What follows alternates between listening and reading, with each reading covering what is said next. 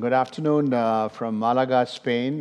We are at the Horasis Global India Business Meet, and I have with me some very distinguished people representing core sectors of the Indian economy. Mr. Salil Singhal from PI Industries, Mr. Mittal, also chairing as the CII president, and Mr. Kaul, who has been a veteran and old-timer at Horasis. The interesting part is, the world is looking to and asking a very interesting question once again, even though the numbers have been out there for quite some time, about the Indian economy and its 5 trillion milestone. And this becomes even more relevant because in the past 6 months, we've seen some disruptive knee-jerk reactions around the world with trade barriers coming up and some walls that are being created, so to say, in the short term. And so this becomes even more important that how is India, as an economy and an engine of growth for the world, is looking at its own individual, very clear mandate of going 5 and 10 trillion economy. And what you gentlemen feel, being the leaders of the industry and leading policy matters, are where we stand truly, what impediments we might be facing, and what interventions, if required, would you suggest to everyone out there to make this happen? So I'll start with Mr. Mittal. Please go ahead and tell us some of your thoughts on this. Well, I think it's a very relevant question to ask. First of all, post-economic meltdown of 2008, for the first time after a very, very long time, we are seeing synchronized global economic growth. US is growing, UK, Europe, emerging nations, developed nations. You pick up any data point, all of them are moving in the positive direction. Amongst the entire global growth which we are seeing, India stands out as a shining star, having exited March 18 at a 6.7% GDP growth. And by any projections, whether it's the internal projections of the CII, the Government of India, multilateral agencies, IMF, World Bank, we are looking at 7.3 to 7.7% GDP growth this year. And on the economic front, I can share with you that the past 2-3 years, economy growth had slowed down, especially on the industry manufacturing side. And that happened on the back of bad monsoons, droughts. Then we had 2 big bang policy reforms, demonetization and the GST. Correct. But what I'm very happy to see, and this is the sentiment which I picked up from my business friends and business community, that most of these sectors have revived. They have come back. Today, if you look at the auto sector, commercial vehicles and two-wheelers are at an all-time high. Tractors, they are peaked on demand. In fact, major auto companies are booking advanced steel capacity for the next 3 years. I'm just giving you the visibility into how the economy is moving. On the back of public expenditure, 27 kilometers of roads and highways every day being built up, steel, cement is doing very well. Consumer non-durables, FMCG, services, so all these sectors are firing. Barring, I would say, the 2 sectors where we still have some challenges on the capital good industry and the real estate, the realty sector. I was very happy when I saw that in April, May this year, almost 50,000 crores of capex has been announced by major corporates. And as we now see more and more capacity utilization, which was struggling at about 75% has moved to 83, 84. On the back of huge rural demand, rural consumption has gone up because of good monsoons. The next monsoon projection by the Met Department is very good. So this is all what we are seeing on the growth pattern. The last quarter GDP, the growth has been at 7.5%. So clearly, we are moving at a much faster pace, and we will continue to be the largest GDP growth economy in the world. We'll be leading the pack ahead of China also. Today, we are at $2.6 trillion economy. Last year, we added about $300 million on the GDP. If it is business as usual, by 2025, we will be a $5 trillion economy, for sure. My view is we may achieve that even earlier, given the latest projections and the statements by the finance minister where he's talking about getting into double-digit growth next year. That will hasten up the process. But not only that, by 2030, India will be a $10 trillion economy. That's a given. I mean, I don't think anything can stop that. The two challenges which I personally see. That'd be very interesting to know. I mean, you talked so well about all these nice things. Yeah. But what are the two challenges that you believe? Two big challenges which India is facing today. One is on the rising protectionism. As we are seeing more and more developed countries, the Western world is talking of bringing in artificial trade barriers, which I personally thought would only be posturing, is now getting into action. You are seeing the trade wars between US-China, US-India, US and other countries. The other countries have started responding or retaliating, if I may say. So that is one big challenge which the entire global economy will see. Having said that, I also believe that on the other hand, when I'm seeing the growth happening globally, the export opportunities for India open up. Probably, maybe it'll be stifled a bit with US, but then there are other countries which will open up. And I believe India will be playing a major role in the Commonwealth bloc of countries, 53 nations, where the current the trade is at about $560 billion. They have a projection from $700 billion to $1 trillion by 2020. And out of that, services is going to lead the pack, and that's where India's strength comes in. The second challenge is on the rising crude oil prices. Thankfully, U.S. shale gas and oil supplies to India, which have started coming in, have come at a lower pricing than what we have been importing from neighboring countries. So to me, that's a bit of a good thing which I see, which can mitigate to some extent. So these are the two, I would say, big challenges we need for to be keeping an eye on. Yes. Thank you, Mr. Mittal. I'll come back to you with a question that is embedded as part of what you said, especially on the what people would like to hear. And since we are from the industry, is these numbers, that GDP numbers that are spewed out in the out there in the market, whether it is a 6.9 or a 7.2%. Because in the last few years, there has been a recalibration in the way we measure GDP. I would definitely like one of you or all of you to clarify that point very, very clearly, that the numbers that we see are the numbers we have.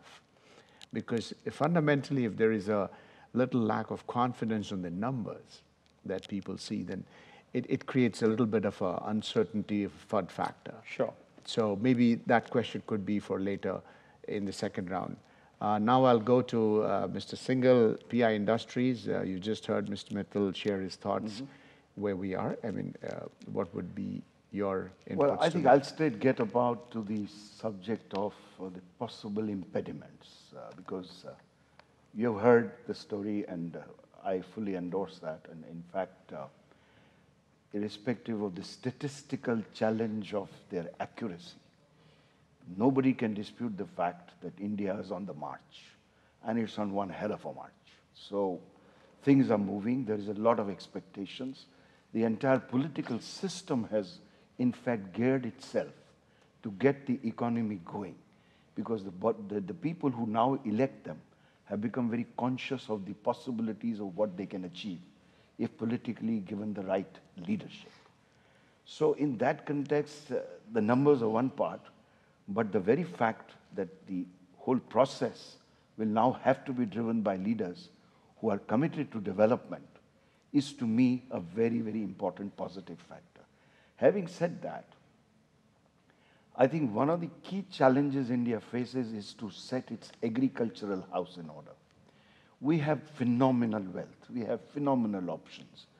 On my personal basis, 45 years connected to agriculture, India could be the breadbasket of India, given its weather conditions, its variety of seasons, the kind of soil types. We just grow about every crop. But there are serious structural challenges there. And those challenges need to be addressed and addressed very quickly. From the point of importing wheat from ship to the mouth, it's now become a problem of plenty. And we have yet to really tackle that challenge.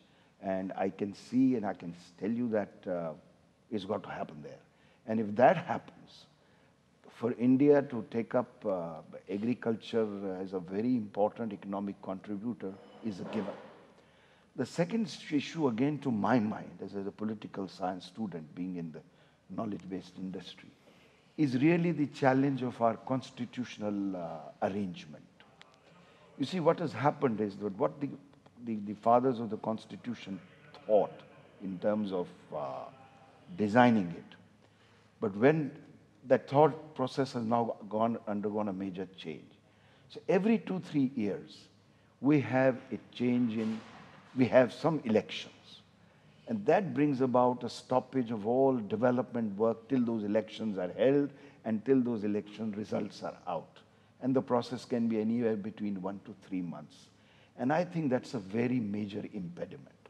So there is an idea being floated for one election at one time. How will this happen? Whether it can be constitutionally done, I'm not sure. But I would say that probably, on hindsight, India would have been better off on a presidential form of government. In fact, I remember asking this question in a meeting to Mr. Vasant Sathe. Goes back about 18, 15, 20 years ago.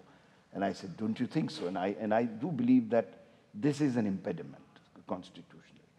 The third challenge is really that in terms of our democratic understanding of our rights, vis-a-vis the responsibilities as a citizen, I think there is a bit of a mismatch.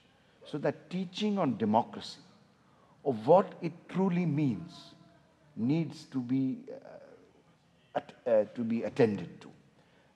Particularly when I look at the leadership, sometimes I find, I don't know, I'm making a very controversial statement, but sometimes I find that we are picking on very, very small issues.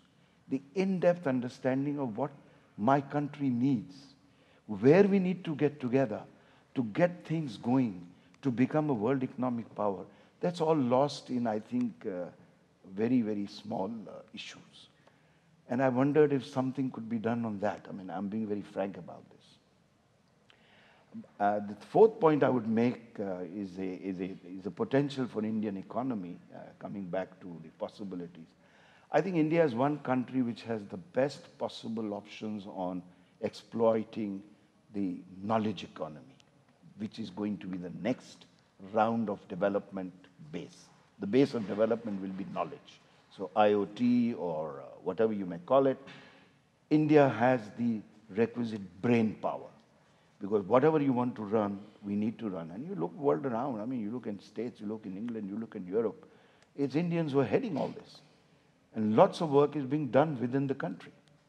So I think, and if you look at the contribution that can make, I see no reason why you should even question the ability of getting to 5 trillion. And to add to what Rakesh said, and that's where I'll stop, once you get to the 5 trillion economy, then it's a snowball effect. So from 25, it could be probably another 10 years that you become 10 trillion economy. And I'll end there. Thank you, Mr. Singhal. I think that's a very important point both of you put together have distilled. If you get to 5, the snowball to 10 is, I remember Mr. Narayan he talked about in the IT industry that the first $1 billion they took about 18 years to get, and the next 1 billion came in the next 18 months. Exactly. So we all understand the loading factor of the world. Very insightful points, but I'll get back to you on one question. The structural reforms that you talked about in agriculture, if you could pinpoint later, I'll come back to that, some specifics on that so that we can carry those little very tag points within the larger frame of structural reforms in agriculture. Sure.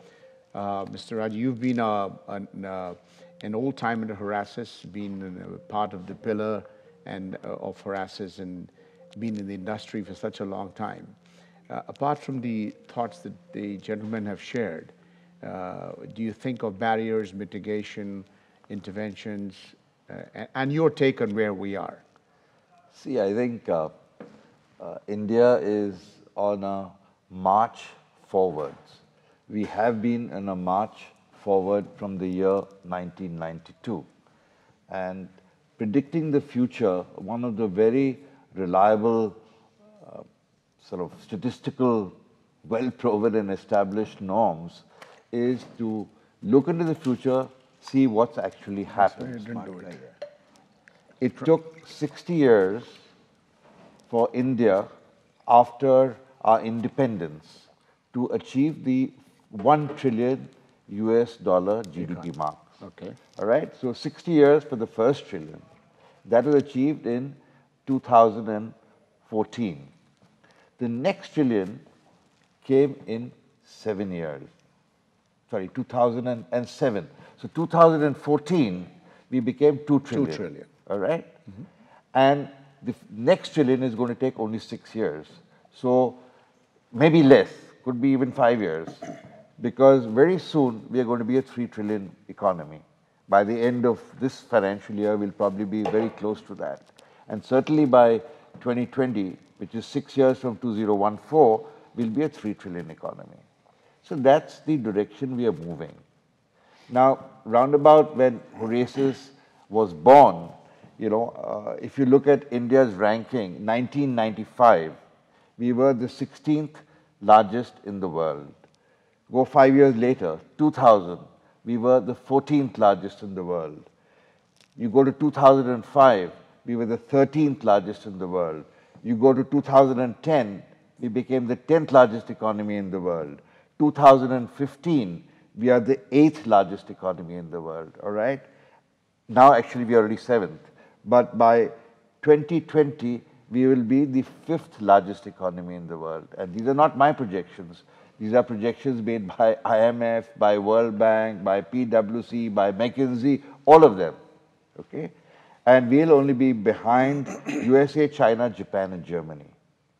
So we are clearly on a march, right? And we have many things happening which are ensuring that this march continues. Firstly is our demographics. We are the youngest country in the world in terms of working population. We also have the largest number of youth in this working force. And this is going to continue right through the next 2 decades, right? So India is going to have a clear run for 2 decades. Now, whether we grow at 9% or 8.5% or 8%, I mean, that can be the debate. All the structural reforms that we had to do, put in place, President CII has already mentioned, which has made us get onto this momentum.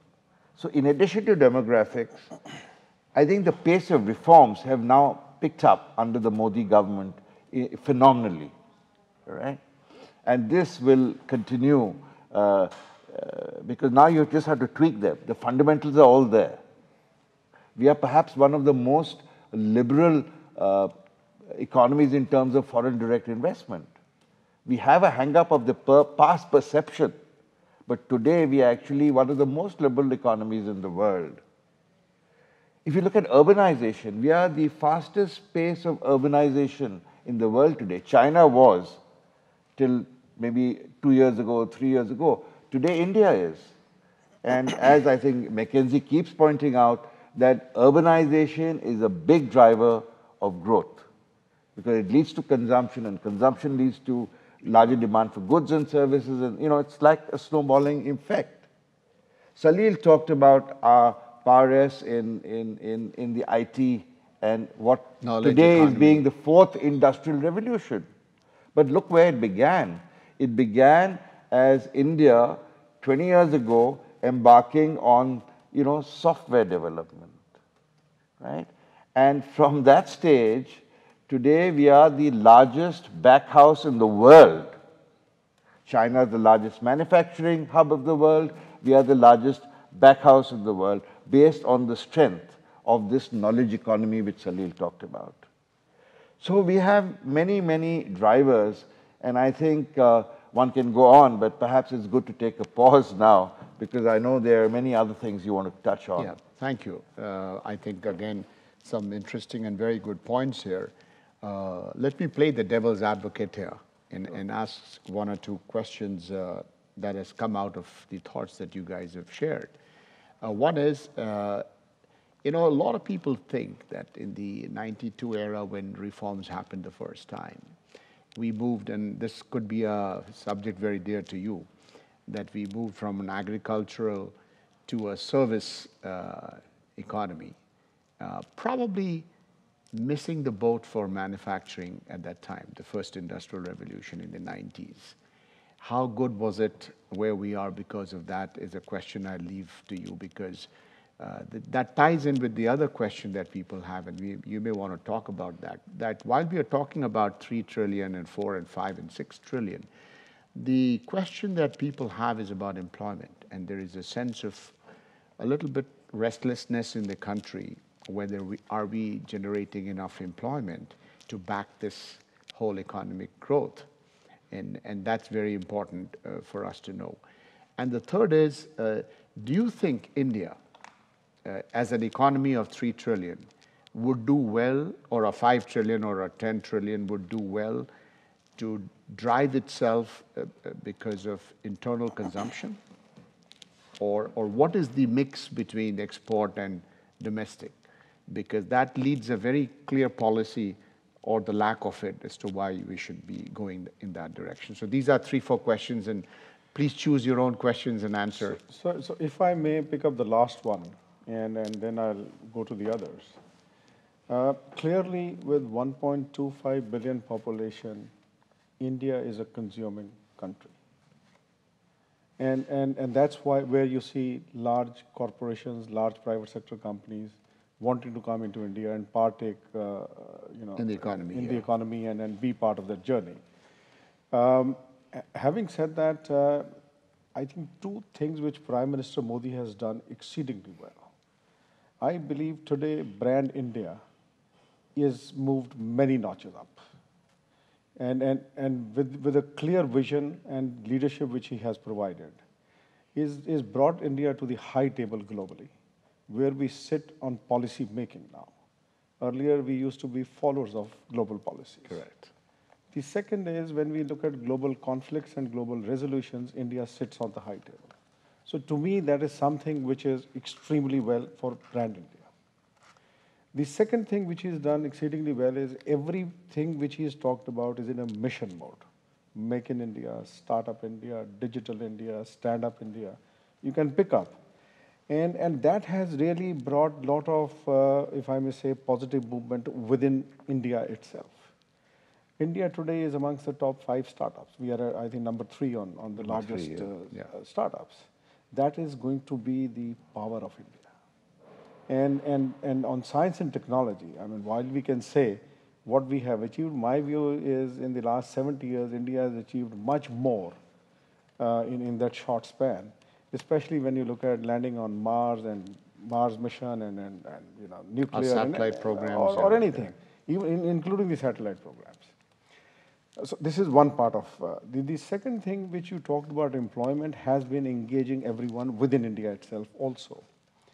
The problem we have is we only track formal employment. Informal employment is not tracked. So let me give you an example. There is a microfinance scheme called Mudra. In the last 3 years, 120 million people have got about 6 lakh crores of loans, micro loans, which means 120 million became self-employed. The job seekers have become job creators. That's a large number, 120 It's a large million. number. Now, let me just add to that. Any small micro enterprise you start in India, you will have at least 1 or 2 people helping you, whatever you are doing. Yes. Depending on what you do, it could be more also. Yes. I'm just saying pick up one. Another 120 million jobs got created, which never got tracked. Now, this is a 240 million in the last 3 years, which has not been part of the formal employment. Measure. Right? Yeah. Now, you can discount by saying, all those self-employed, maybe earlier employed, you can discount by 25%, you can, whatever factor you take a discount, huge number of jobs got created. In addition to this, We have had jobs on drivers, on guards, security guards. Those are not tracked. So one big thing which the government has done this February fiscal budget when it was presented, they have come out with fixed term employment across all sectors, which means that now you can get a contract employee on a contract, and if the employee continues to do well, you can keep renewing the contracts, or if the contract finishes, you can sign off. So you can have seasonal demand. Suddenly you need more people. Now you can't have hiring people for a temporary phase, and therefore you go and talk to the outsourcing companies. What will this do? It will move jobs from the informal sector to the formal sector, right? Because of the notion of contract that you A can... notion of contract. And then it will be counted Yeah, as a measure. formal employment. Correct. The other thing which is going to be extremely good for the MSMEs, they go into ad hoc and casual employees. They will start hiring these people without any fear of having to On contract. on contract.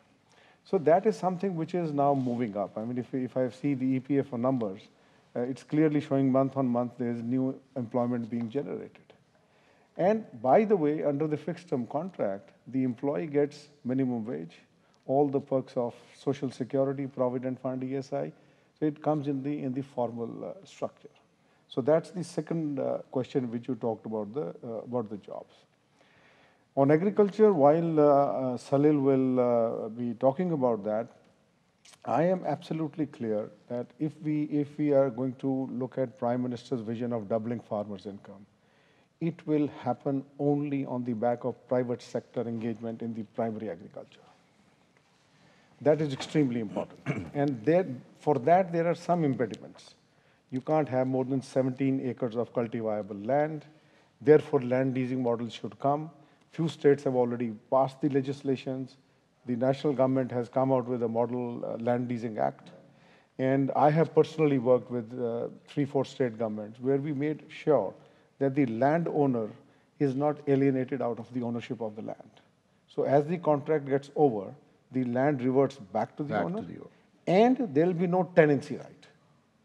So these are the two big problems. Yeah. You can be the owner of a property. If I'm a tenant, I don't go out, you go to the courts. Yes. So this is part of the legislation. The second one is giving farmers the freedom to sell directly.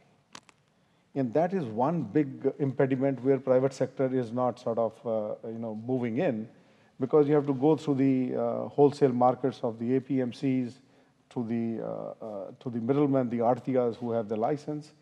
And therefore, what we have been pushing at CII is bring perishable produce into the ambit where farmers can sell directly, in addition to selling in the wholesale market. So give the choice to the farmer, so that they can sell to a food processing company, an aggregator, retailer, wholesaler, whoever they want to. So that's the second impediment which we see in agriculture.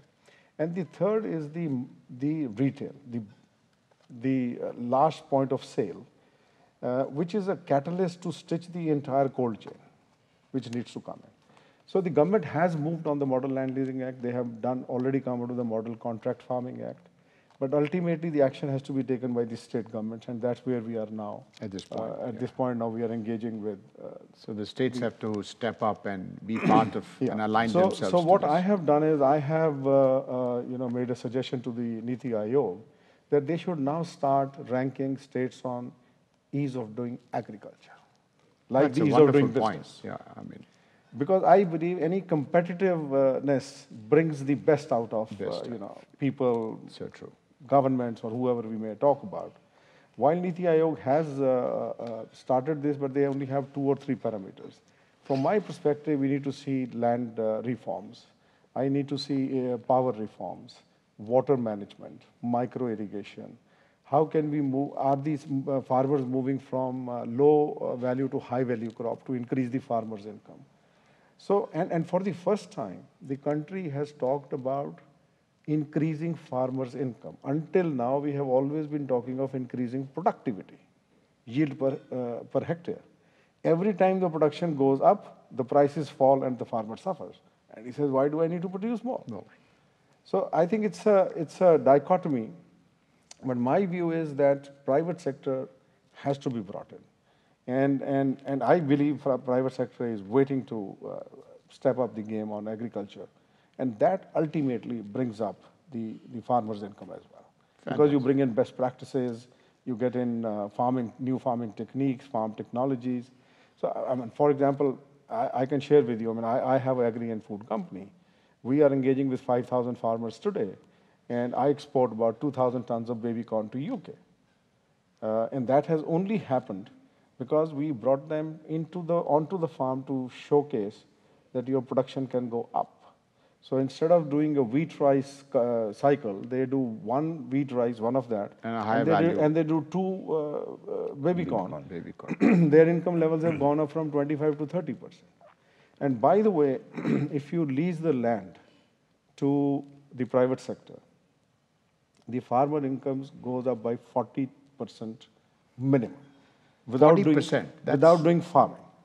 Okay. Particularly And, small and, growers. and I can very quickly give you the data point on that. Today, the farmer income is on an average 80 to 90,000 rupees per acre per year. So the average holding is 1 hectare, which is 2 acres. So it's 160,000 to 180,000. The farmer takes all the risk of Mother Nature, getting finance, getting labor, one failed crop, the family is in perpetual debt. The moment they lease land, the land leasing rates are 40,000 to 50,000 rupees per acre per year, which you get in advance, by the way. So if you give 2 acres of land, so it's 80,000 to 100,000. That's the lease money you got. Then you come and work, because the entire family works in the farming, agriculture. Exactly. If you get two people, 8,500 rupees minimum wage today gives you 1,04,000 into 2,08,000 or 2,04,000, whatever the number is, and you add the 80,000 or 100,000, that's the income. Now the farmer sleeps in peace. You don't have to go to the middleman, get money, seed, Mother Nature, market prices crashing, nothing. It goes from 180,000 to 280 odd thousand rupees. That's a 40% jump. That's a 40%. And this is where private sector comes in. And by the way, private sector doesn't have the appetite to take the entire cultivable land on lease. They will create centers of excellence. Around that, thousands of farmers will become your growing partners. And their income levels start going up because they will now move into high value crop, which the private sector will want them to grow for them. So that's how I see the agriculture landscape getting better. Very nice. I mean, you know, in most of these conferences, there's a lot of emphasis on the industry, and agriculture gets a little left out, which is what the concern is. So, Well, let me add to what Rakesh said, and let me clarify this question of ease of doing business. Was the focus for industry, and what now we are saying ease of doing agriculture, because what gets measured gets done. And agriculture is not just about growing, but it is to do a lot with the entire management of infrastructure, which supports agriculture. It's about the management of the supply chain and all those issues. So we are working on a very detailed document with the Niti Aayog, as Rakesh has mentioned. So this is one option that we are wanting to want the government to pitch with and get going on it. The second point also Rakesh touched briefly, but let me just further add to that. What we are looking to do is that we need to now connect the farmers to the consumers. And currently, the entire supply chain is so convoluted, so complicated, and so much pitched against the interests of the farmers, because there are middlemen, there are mandis, there are aggregators, and what have you. So that has to change, and this is where technology can be of a great value. So this ENAM scheme of electronic National Agriculture Marketing Scheme has been recently launched. It is going rather slowly. We need to analyze what are the impediments, but that alone will not help. We need to create assaying and quality control checks. We need to create the right warehousing. So a couple of newer schemes have been announced in the budget. And the effort now from the CII angle, from the Agriculture Council, which now I head, is to see, can we prepare a comprehensive policy document which can link this? And I'm very clear that we should never think of launching the entire thing at a national level. We should try and do it in certain experimental basis in a couple of, if I may say, forward-looking states. If it succeeds, I'm sure it'll spread around. The third area which I think which is critical now for India is to look at agriculture production forecasting, as well as agriculture markets survey. Again, here we have done some work in surveying the markets, which are the markets, for example, where apples sell, where bananas are required, and so on and so forth. Essentially, the problem of supply and demand is to, what do we do in industry? Our best effort is to match the supply to demand and to match the demand to supply. So what is right now happening in India is that there is this big mismatch. So we got to do this agriculture forecasting. Now technologies are available where you can forecast by looking at via satellites and other facilities. So this is one thing we will be able to do. And market surveys are again very easily possible because there is a lot of data available. So I think if over a period of time we can put that, and America therefore is so successful in agriculture. They have a very fairly accurate, almost 95% accurate agriculture production forecasting and agriculture market demand. So they would tell the farmers, don't grow corn this year, or don't grow soybean this year, or don't grow this, that, and the other. And I think we've got to get there. But all these issues are in a time frame of, I would believe, 5 to 10 years, if not more. And the problem that has happened now is that we want it yesterday. So there would be pain. There would be pain in the interim, but the gain is for sure. My last comment on that question of employment.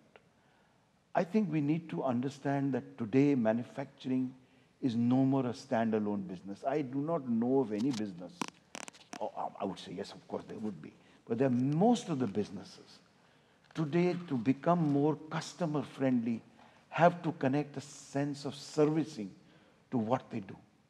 Like if I was selling pesticides through my distributors, now I'm looking at seeing can I apply it to the farmers, because they find it a big job to correctly make the dosage, correctly forecast the pest, correctly apply. And we say, look, if I charge you rupees 100 per acre to undertake the pest control services, we are seeing a tremendous response. We are already seeing it in harvesting, we are seeing it in sowing, and a lot of services are getting connected to a lot of businesses. Even equipment suppliers say, if you have a boiler making, he said, we'll not only give you the boiler, but we will install it for you, we'll come and maintain it for you, we will come and see that you get the regulatory approvals. So now services are becoming an integral part of manufacturing. And look, it's very simple mathematics. If the economy will grow, all this has to grow. And if this has to grow, it needs people. Again, we need to be a little patient, and we'll be there. Good. Very good points. I'm very encouraged with the insights of many of these points that you gentlemen have brought out that generally gets lost in a larger forum, because these are fine details that many of us are not aware, and the media is also not fully aware of what's going on. So it's very important to take it to the crowd and see this is what is being done. And I know that, you know, I call it that we are rebooting. India is rebooting itself in the last few years. You know, the done of what we did, it did not do in the past 70 years. Rajiv Kaul, one quick question on you. We've addressed many of these issues. What would be your thoughts in this growth phase of India, 5 trillion and 10 trillion, and the role of the SME sector in all this, whether they are in services, whether they are in manufacturing, because they seem to carry a lot of burden in terms of employment and GDP as well. Yeah, actually it's the SMEs which are driving the growth. And whether it's services or manufacturing, it is SMEs which are driving this substantive growth. Whether it's the domestic economy, whether it's exports, it's the SMEs who are driving this growth.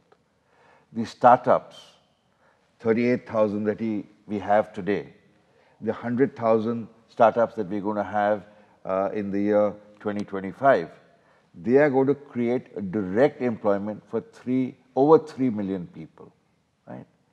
But that will be the formal economy. You know, there's a huge amount of informal economy, particularly in the agriculture sector. You know, I don't know, I think maybe it's around 500 million people who are employed informally in the agri sector, which are not counted. But when you look at job growth and job creation, I think there are certain fundamental yardsticks by which one can measure it. One is law and order. One is how unhappy the youth is. How ambitious is the youth? You know, it's the youth which is driving India. And they're not driving it down. You know, it's not Arab Spring happening in India. It's the reverse. They're all being brought together to create a new India, a vibrant India, a strong India. And perhaps on a conclusion note, because I know we are running out of time, I would say, why do you look at India just as a 10 trillion? Why stop there? So many people have forecast that by 2030, India is going to be a $19 trillion economy. China will be 38 that time. USA will be $23 trillion. And this is not in purchasing power parity. This is in nominal GDP terms. If you look at it in purchasing power parity, we're already number 3, right? And we'll become number 2. China is already number 1 in terms of purchasing power parity. This is the age of Asia. It's the century of Asia. And India has now joined China's hands in leading the global demand. Right. I think that's the future of India, and it's strong and vibrant. Thank you. I mean, you know, I think this is the spirit of leadership and a positive spin that the industry leaders and policymakers bring, and the message out there is very clear. Everyone's working towards it. We are going to be ever forward. It's not what you hear sometimes, doomsday prophecy that's lurking in the corner. Everything is, we are fixing things. We are making it transparent, compliant. The industry is working, the agriculture, all of this. So I feel very, very positive that the path, the original subject why we are all together is about the 5 and 10 trillion. I think we are on our target to not only meet, but to surpass that, probably in lesser time period than what others have talked about. And yes, there would be things that may take a little longer, but we are fixing things in a more structural way for all years to come. And the younger generation should feel positive that... and in a democratic fashion. In a democratic fashion, in a large which is democracy, very important. The world's largest makes democracy. it all the more tough. Yes, because we sit here and we talk about anything that the government has not done also with same zeal and fervor and transparency as anyone else. So thank you for giving us your valuable time. If I may just add one last point, Sure. Because I think it's extremely important. I believe time has come when industry needs to engage with academia more than what we have been doing. And let me tell you why. Every 5 years, there are technology disruptions happening in the world. Today, we are preparing our children for jobs in future. The time has come when we need to prepare our children for future of jobs. The job profile is changing every 5 years, every 3 years. And therefore, industry-academia linkages is going to be extremely important. Industry need to be sitting across the table, curriculum change, internships, inputs of what are the requirements in the next 3 to 5 years. By the same yardstick, academia needs to be, comfortable with Changes. absorbing and listening to what the industry wants, because it's been a problem on both sides. Both sides. And if we are saying India has to be amongst the top 3 economies, if we are saying India has to lead the new age economies and new age technologies, then we have to prepare our children. And therefore, higher educational institutions will have to now get into a change of mindset. So just with that note. Very good point. I believe, think this is thank you again, and very insightful points. Thank you for giving us your time and your thoughts. Pleasure. And let's go and enjoy some hospitality of Malaga here. Thank you once again. For Thank being here. you. Thank you. you.